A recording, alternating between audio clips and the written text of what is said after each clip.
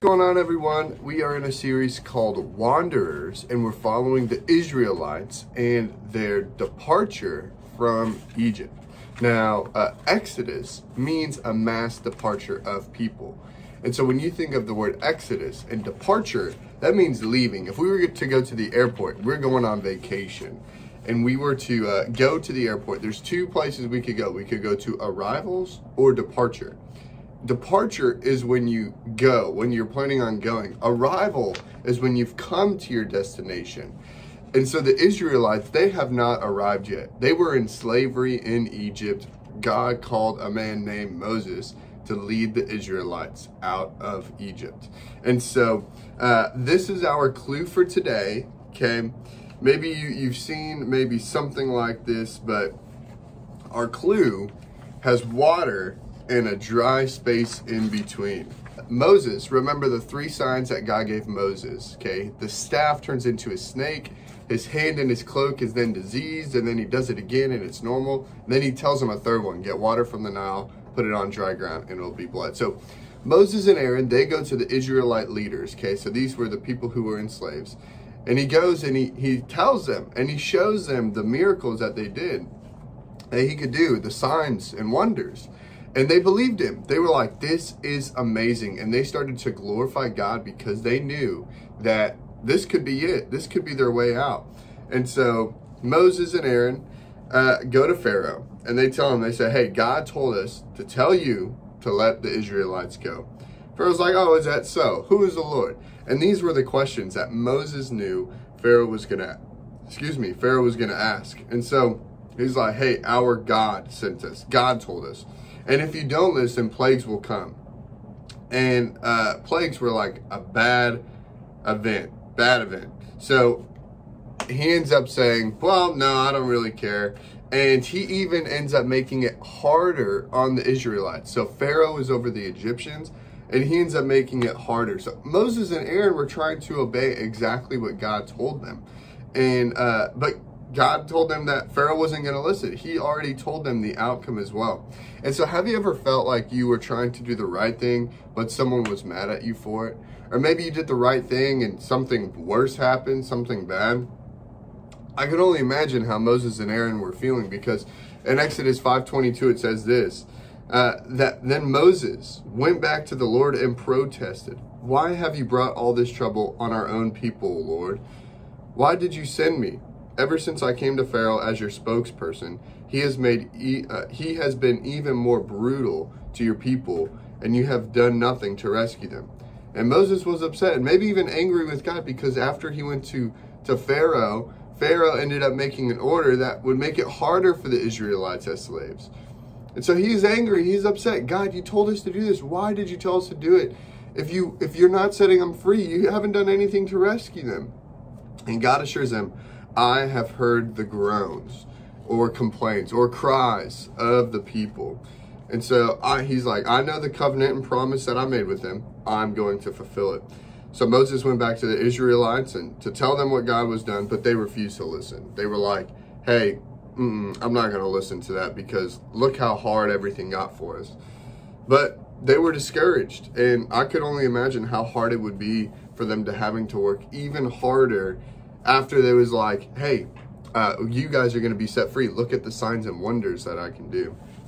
And so, but sometimes before God delivers us from things or sets us free or even have a breakthrough, maybe like you're really praying for something and it's not happening and it's getting harder or rougher, sometimes something amazing comes out of it. God, before God delivers you or does something amazing, life usually gets even harder. But that's the cool thing about God, is that God is with us through the whole thing. We are in a spiritual battle, not against flesh and blood, but a spiritual battle where Satan does not want us to believe God. And so he tries hard to get us to doubt his promises. And that's what's going on here. But let's get back to the story. So God tells Moses and Aaron to go back to Pharaoh and tell him that, hey, tell my people, tell Pharaoh to let my people go. Let the Israelites leave. And so Moses is like, I don't want to do this. It's going to get worse. But he was thinking of all the wrong that could happen. He wasn't thinking about how all the great things that could happen. And so he goes, and he wasn't even like super confident in his talking skills, but when it's something God tells us to do, he will be with us through it. And so we shouldn't stop when it gets hard. We should keep obeying what God tells us, or tells us to say. And that's exactly what Moses and Aaron did. And so they go back, and Moses does the miracle. He takes his staff, he throws it on the ground, it turns into a snake. But then all the magicians that Pharaoh had could do the same thing. And so then he ends up just like how he predicted to. Pharaoh's heart was hardened, and he refused to listen, just as God predicted. So then God starts sending plagues. And so we'll go through these pretty quick. But the first one, he goes, hey, let my people go. Moses says, let my people go. Pharaoh says no, and a plague comes. The first one was that the Nile River turned into blood. Then God tells Moses and Aaron, go back to Pharaoh. He says, let my people go, or else I'll send frogs. And he didn't do it, and so frogs came, tons of frogs. Then gnats came. Then even Pharaoh's magicians believed him, but Pharaoh did not. Then God told Moses and Aaron to tell Pharaoh, hey, let my people go. And he said no. So flies came, and it covered the land. It was so dark. Then God tells Moses and Aaron to go back to Pharaoh and say, hey, let my people go, or else I'll strike your livestock. And Pharaoh still says no. And so, but the thing with this is that it didn't affect the Israelites' livestock. God was still protecting the Israelites through all these plagues and hard times. And then it happens over and over and over again. Moses and Aaron go back, let my people go. He keeps saying no. So then we see boils, we see hail, locusts, and darkness. And so that's 9 plagues so far. But Pharaoh still did not listen. Pharaoh's heart was hardened, but God protected the Israelites. And so then God tells Moses and Aaron that the firstborn sons of every family in Egypt will die, and gives the Israelites a set list of things to do to protect them. And one of the things was to sacrifice a lamb or goat, take the blood, and smear it over the door frame. So if you picture a door, maybe you see a door close to you, it'd be like both sides and the top, smear it all the way across the door. And that God would pass over those houses. And so when God struck this plague down, he would skip or pass over the blood on the door frames. And so it happens at midnight. It happens, and you could hear the cries. This is what it says, Exodus 12:29 and 30. And I'm going to read verse 30. Pharaoh and all his officials and all the people of Egypt woke up during the night, and a loud wailing was heard throughout the land of Egypt. There was not a single house where someone had not died. Could you imagine this? The 10th plague, the firstborn, a son of every household. Could you imagine hearing the cry? Maybe millions of people, hundreds of thousands of people, all crying in one night. And then Pharaoh, he summons Moses and Aaron and tells them to get out. He kicks them out. And so they start grabbing all their stuff and they leave. And then they're on a journey. So they're running out, they get out. And as the Israelites, they were camping in the wilderness, Pharaoh heard that the Israelites did flee, and guess what he did? He ends up being like, he changes his mind.